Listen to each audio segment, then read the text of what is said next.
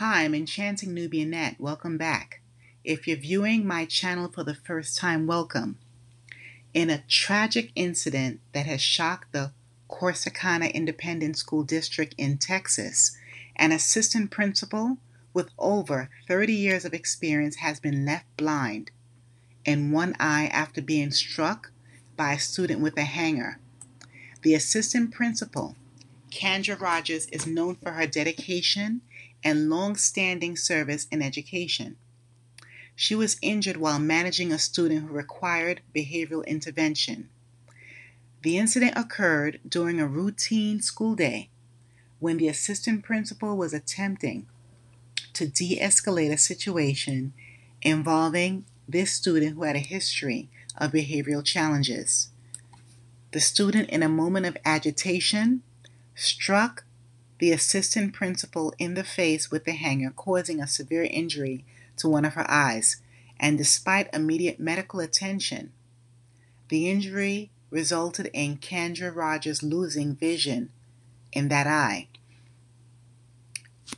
At this time, I believe it's still in the healing phase though, so there may be, just maybe, a miracle. Maybe there's a chance of some of her vision returning. I definitely hope so, and it's devastating, this experience, for any educator who is working with students, doing your very best.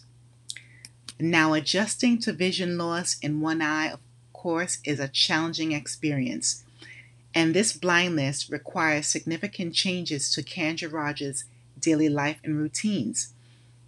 As we know, a person who is recently has become blind in one eye will need to adapt to a reduced field of vision and depth perception.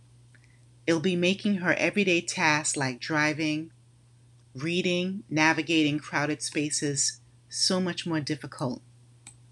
Kendra Rogers may experience difficulty judging distances, which can affect her activities like pouring liquids, walking downstairs, and reaching for objects. Additionally, this recently independent woman will need to relearn visual scanning techniques to compensate for the blind side, ensuring that she doesn't miss important details within her environment. One of the major changes in Kendra Rogers' life are the emotional adjustments. Her feelings, she's going to be going through so many different feelings. These are essential when adapting to her new reality. Of course, there's going to be times when she's feeling frustration and loss.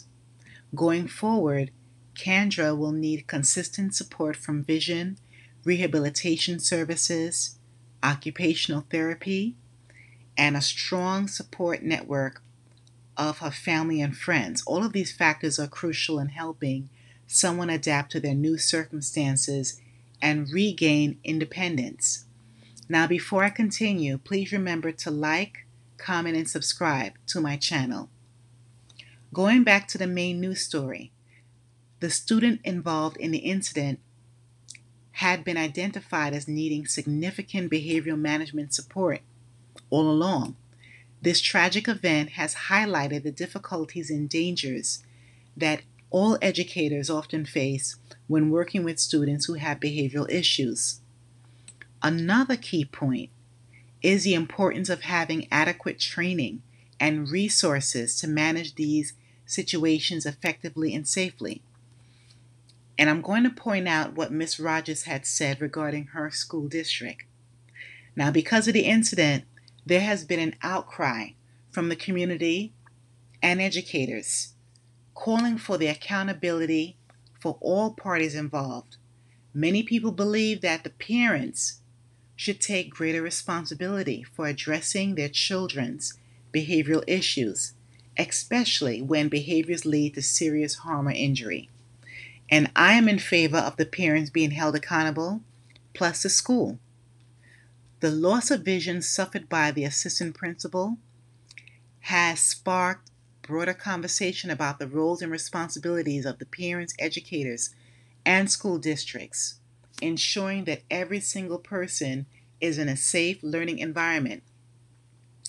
Now, in response to the incident, there have been recommendations to increase the number of support staff present during crisis prevention, intervention, CPI, or quality behavioral solutions, QBS, training sessions.